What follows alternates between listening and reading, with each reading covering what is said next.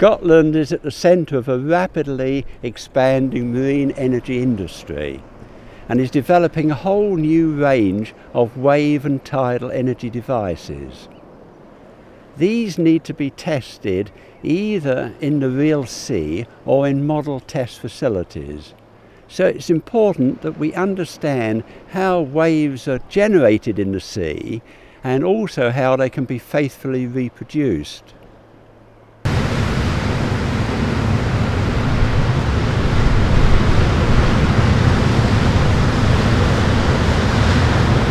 We're going to need every kind of renewable energy that we can get.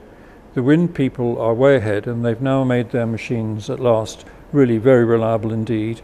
Tidal stream is going to be the one after that, and waves, I think, after that. And we've got at the moment to improve the reliability of the components that we're putting in. Before looking at how waves can be reproduced in a tank, we're going to take a whistle-stop tour of some of the new devices coming on stream. The first commercial wave power machine to feed energy into the grid was called Limpet. This was built into the rocks on the island of Islay. Wave action causes the water to rise and fall inside massive cylinders built into the structure, compressing and decompressing the air above. This air then passes through turbines which generate the electricity. My name's Adam Young. I'm the site manager for Aquamarine Power here at the Billy Crew Wave Energy Test Centre on Orkney. We're testing the Oyster technology, which is located in 12 to 15 metres of water depth, approximately 500 metres offshore where that boat is located. The system behind us is the power takeoff system for the Oyster 800 wave energy converter. We take the high pressure water feed from the Oyster and we pass it through a conventional Pelton turbine behind you, and that's also linked to a flywheel and a generator. Okay, now the flap from the Oyster gives a sort of pulsatile flow, is that correct? So is that a problem for this Pelton wheel turbine? You're correct, the flap moves according to the wave period, and the pulses from that are smoothed out by a series of accumulators offshore and onshore, and we've also got a flywheel to maintain a constant shaft speed. And what sort of power will this unit generate?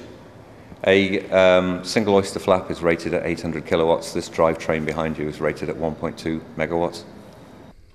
I've come to Lyoness on the Isle of Hoy to visit Pelamis, and I'm meeting up with Rob Ionides here. Rob, could you just explain what these units are behind you here? Yep, the two machines here are Pelamis P2 wave energy generators. They are maximum output of 750 kilowatts, they're 180 metres long and about 4 metres in diameter. I'm standing on the machine's joint. It's basically where the power comes from. The two tubes, one behind me, one in front of me, bend around this joint and push these rams in and out, and that's where we get our power. We're inside the power takeoff module.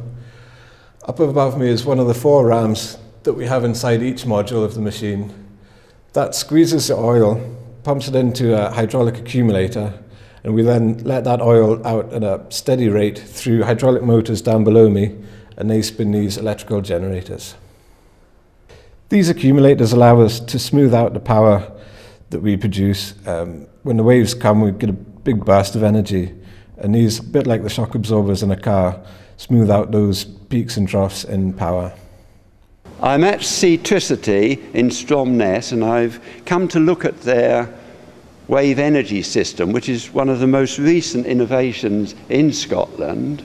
And Richard Tilleston here is the production manager. Richard, could you explain briefly how this system works? Yeah, certainly. Basically, it's an oversized bicycle pump. So this is the pump we're looking at here. This will be sitting vertically. It's anchored to the seabed with a 35-ton concrete block, and this end is tethered to a float, which we'll go out and have a look at outside in a moment, which travels vertically with the wave action and produces power via high pressure water, which is then transmitted ashore via pipeline through a turbine and eventually into a generator to produce electricity. Okay, these are the flotation units we talked about earlier. Lots of people ask why this particular shape. In fact, it's so they can go below the waves in heavy weather conditions and take the crushing force. The waves behind me here in the sea are actually generated by the wind. And the height of the wave depends on the distance over which the wind blows in order to build up the waves, known as the fetch. Now today we're on the east coast and the wind is blowing from the west, so the waves are very, very small. When the wind is strong and it's blowing from the east, then the waves are much larger.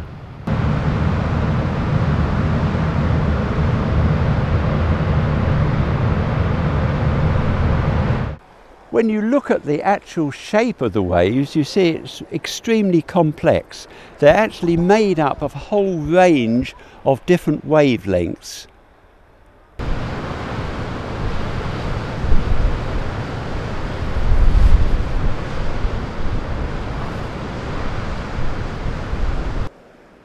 Complex waves and even breaking waves can be generated in a long channel or flume using a single wave paddle. I'm going to demonstrate now how waves are generated in a wave flume. I'll put in first a single frequency wave of frequency 1 Hertz, that is, I'll move the paddle at a rate of 1 cycle a second. Now the paddle's moving now. You'll see it actually takes a few seconds for the waves to move down the flume and reach me here at this point. And the speed at which this group is moving down the flume is referred to as the group velocity. Now waves have reached me now, and if you fix your eye on the crest of one of the waves and look how quickly this is moving, the speed of the crest of the wave is referred to as the wave celerity. Now actually in the deep ocean the group velocity is only equal to half of the celerity. Now I'll just stop that now and I'll put in a range of waves. In the real sea you've got a whole range of different frequencies. So the high frequencies have a relatively short wavelength, and these actually move quite slowly. The lower frequencies have a longer wavelength and move much more quickly. And if we superimpose a pattern of frequencies, then we get a realistic sea condition. The pattern I've put in here is referred to as a John swap spectrum. I could have put in another pattern. For example, I could have put in a Pearson-Moscovitch spectrum. Now, again, in the real sea, you often get breaking waves, and again I can illustrate that here. If we start the paddle moving quite quickly, then these high frequency waves will move quite slowly down the tank, and once the paddle has been moving for a little bit, we'll slow it down to generate these longer, faster moving waves. And this has been programmed here so that these waves all catch up at a point which is just in front of me here, and the wave becomes so high at this point that it'll topple over and break. There we are, you've got a breaker at this position. If we want to generate more realistic three-dimensional seas, then we need to have a much wider tank and a whole series of wave paddles independently controlled. I'm stood here in front of the Flowwave building at the University of Edinburgh, and this is a new wave tank that we've recently completed, and it's probably the most sophisticated wave tank in the world. Inside the tank we can combine waves and currents from any direction, and that's a completely unique facility. And we can generate conditions at scales of about 1 to 20th scale that mimic the wave current conditions found anywhere around the coast of the UK, or indeed anywhere in Europe. And this is a valuable testing facility where developers can test machines under very controlled conditions and to understand what happens to them when they're generally working to generate energy, or indeed when they're operating under survival conditions. I'm in the flow wave tank. I'd like to introduce you to Matthew Ray, who's Director of Edinburgh Designs, who are making the wave makers for this facility. Matthew, could you tell us a little bit about the wave makers? Yes, of course. This is a unique facility in that we have got wave makers that go all 360 degrees round the tank. So in total we have 168 wave machines, identical wave machines like this, and they go all the way round. They act on the water in front, and then there's a dry passageway which we can walk through to maintain and look after the machines. In the middle of the tank we've got a series of current generators which can generate current from any direction. We can either go from north to south or east to west, or change dynamically as we progress through the experiment. We're now here at the base of the tank. Now imagine that there's going to be a big floor that separates the top part of the tank from the lower part of the tank. Water is moved from the top part to the bottom part by these big ducts, and there's 28 of them in a circle all the way around the tank. So we've got a big propeller here that we draw the water in. The water comes down here and is turned through this turning vane and then up, introduced below the wave makers and back into the top section. Okay, so I'm standing in front of the completely filled Flowwave wave tank.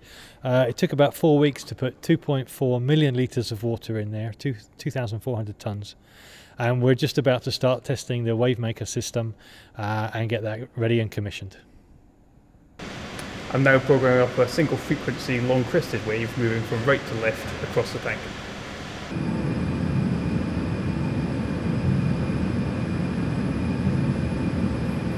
I can then change this to a higher frequency long crested wave moving diagonally across the tank.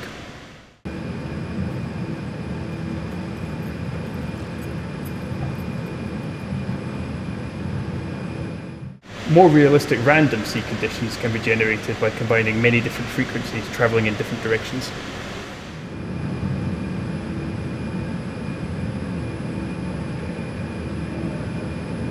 Currents can also be generated in any direction across the tank. To demonstrate the control we have over the tank, I will now focus the waves into the centre of the tank into a singularity, which will create a large spike.